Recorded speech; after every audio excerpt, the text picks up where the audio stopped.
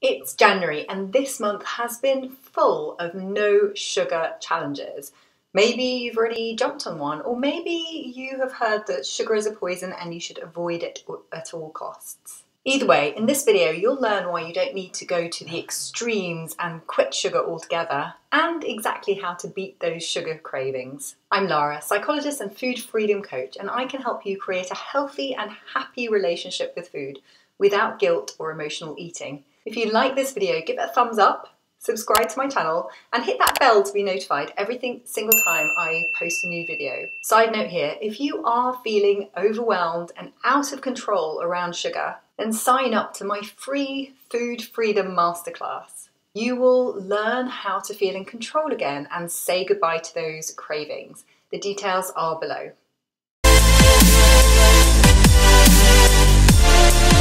There was a time in my life when I felt totally addicted to food, especially sugar. So if you're feeling addicted right now, then I know exactly how it feels, and honestly, your feelings are so valid. My clients inside Health Mindset Matters have also struggled with similar feelings. And inside the program, I help my clients really identify where that feeling is coming from and how they can stop those sugar cravings. We've seen so many incredible transformations with people completely changing their relationship with food for the better. Now, before we dive in, I have a question for you. Have you ever felt out of control or addicted to sugar?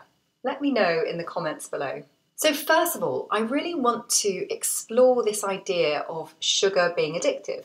Is that really the case? In short, the answer to that is it's not addictive. But before I explain why it's not addictive, I want to explain why we got that idea in the first place. In 2007, there was a study that gave rats the option of saccharin solution, i.e. a sugar solution, or cocaine, and the findings showed that rats chose the sugar solution 94% of the time. Now, the researchers suggested that the rats preferred that sweet taste over the cocaine, and so people have taken that to mean that sugar is more addictive than cocaine. But actually, what it really tells us is that rats prefer the taste of sugar rather than the taste of cocaine.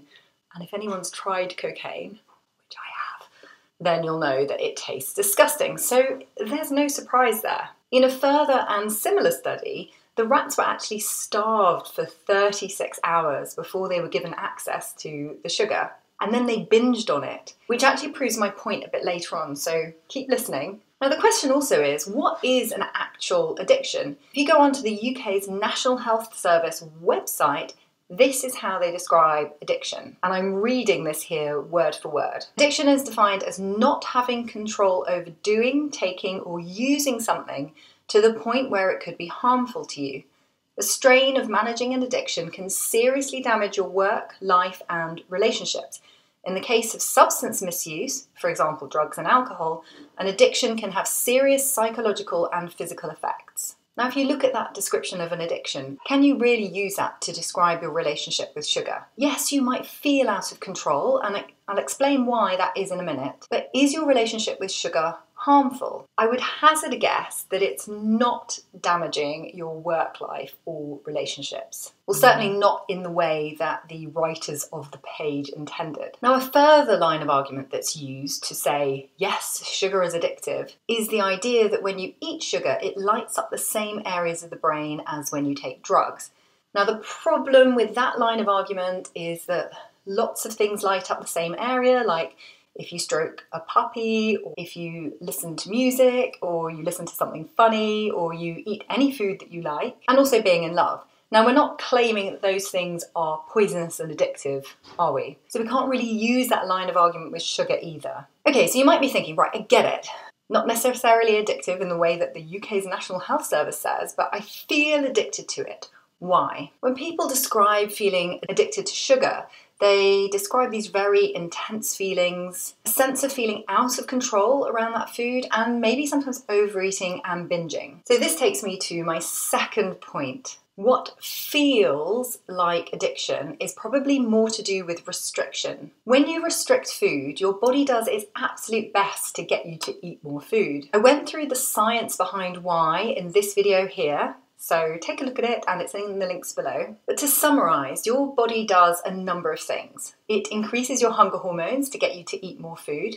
It decreases your fullness hormones to get you to keep on eating. Your brain notices more food around you, especially those that are high in fat and sugar. And it actually prepares to store more fat. And that's as a protective mechanism in case that there's another famine in the future.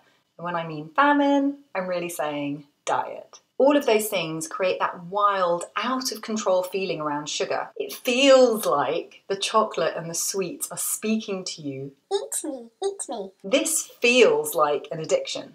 I get it because I've been there. When I was restricting my food excessively, I was also binging excessively. It got to the stage where every bout of restriction resulted in a bout of binging. And that wasn't because I was addicted, it was because my body was trying to tell me to eat more food rather than restrict. There's also research that shows that women who restrict are 12 times as likely to binge. So again, that can make you feel addicted to food. So now that you know that sugar isn't actually addictive, even though it feels like it is, I want to give you 3 reasons why quitting sugar for good and completely is not necessarily the right way to go. Reason number 1 is that sugar isn't the only thing that impacts your health. Health is so multifaceted. Yes, the food we eat and the movement that we engage in can impact our health, but so does our sleep, our access to good healthcare, our access to good nutritious food, whether you spend time in nature and how much stress you have in your life. So really, when you look at it in its fullness,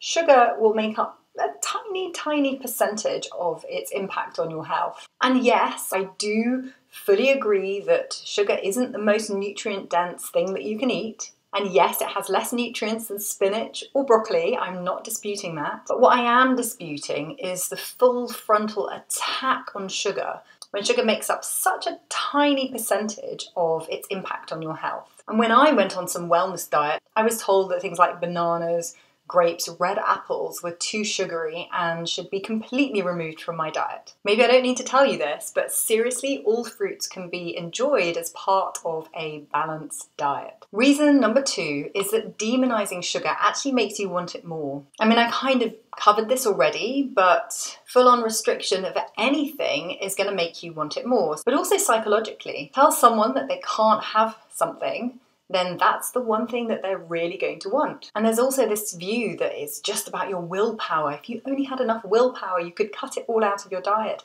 That's just not true, because as we've seen, willpower cannot overcome the biological urges. And number 3 is that there's absolutely nothing wrong with enjoying some food that has sugar in it every now and then, even every day. Remember that the best thing you can do is eat a variety of foods. And my best recommendation is think about what you can add to your diet rather than what you can take away. You're way better off thinking about adding more fruits and vegetables to your diet, or ensuring that you get between 7 and 8 hours sleep every night, rather than stressing about how many grams of sugar there is in that chocolate bar. In fact, research tells us that the stress of worrying about certain foods is way worse for your health than eating the food in the first place. So let me check in with you here. Does any of this surprise you? Does it go counter to things that you've heard before? If so, let me know in the comments below. And finally, I want to leave you with 3 things you can do to beat your sugar cravings. Number 1 is to stop restricting. I've said this before, but once you cut out sugar, it makes you want to eat more sugar. Also, you'll get this frenzied, out of control feeling about it. And yes, you might successfully give up sugar for a month or 2 months, but what we find are 2 things. Sometimes it's called the Last Supper effect, where you binge before that period of restriction, or you go a bit crazy as soon as you're able to eat that sugar again. When you stop restricting sugar, it no longer becomes that quote-unquote naughty thing. It just becomes another thing in the cupboard. It's taken off a pedestal. The excitement around sugar goes, and if you know that you've got access to chocolate or sweets or whatever it is, ice cream in your cupboard or freezer anytime you want, you know what? The appeal goes away My second tip for beating sugar cravings is actually to get a very good night's sleep. If you're not regularly clocking in between 7 to 8 hours sleep, then you're probably not getting enough sleep. If you're consistently tired during the day, you feel like you're yawning, you need a cup of coffee to get you started in the day, the chances are you need to give yourself the opportunity to sleep more. So research has actually shown that people who don't sleep enough, that is less than 7 hours of sleep every single night, are people who crave higher calorie and more sugary foods and more caffeine as well. So honestly, getting more sleep might be all you need to do to reduce those sugar cravings. Tip number 3 is to find different ways to deal with your emotions. You might call yourself an emotional eater. You might be reaching for a bar of chocolate every time you feel stressed or bored or tired. You may be emotional eating for a host of different reasons, and often it means that there's an unmet need. Now, I did a whole video on emotional eating. It's just here, so you can take a look at it there. But a key thing, if you feel like you're an emotional eater, is explore whether you've got any unmet needs. So getting your basic needs met is really important. So getting enough rest at night, hugs, expressing your emotions, not bottling things up, being heard and understood, finding different ways to cope with your emotions. If you routinely find yourself getting really bored and distracting yourself from the stress of your day's work by eating food in front of the telly, then that might be a sign that you need to work on coping with your emotions that doesn't involve food. Well, I hope you found those tips useful. As always, I've added some resources in the links below, and I have 3 great book recommendations. One is Good Food, Bad Food, and one is The Gluten Lie. So both of those go into detail about food restriction and the concept of sugar and sugar addiction. And the other book to recommend is a book called Why We Sleep.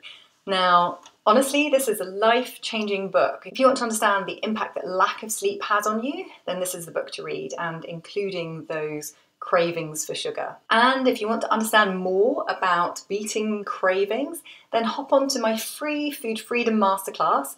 All the details are below, including the link to register. Check out these videos next for more health and mindset tips. And if you like this video, give it a thumbs up, subscribe to my channel, and please do share it with your friends. Bye for now.